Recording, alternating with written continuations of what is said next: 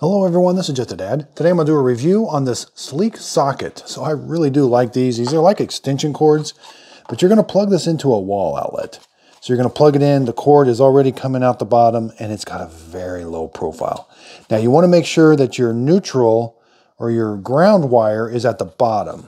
So they give you kind of a picture, so your outlets, make sure that half circle is at the bottom and not at the top. Otherwise, this cord will be coming out the top. So as long as that is on the bottom, like that, it'll be coming out the bottom.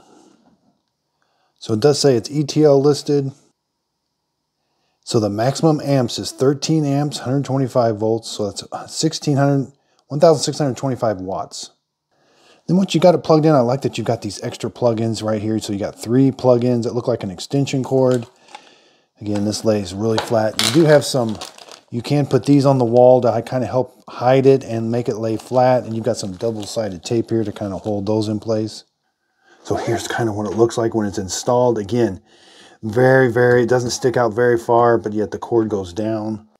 So I hope this video helped. Thanks everybody for watching.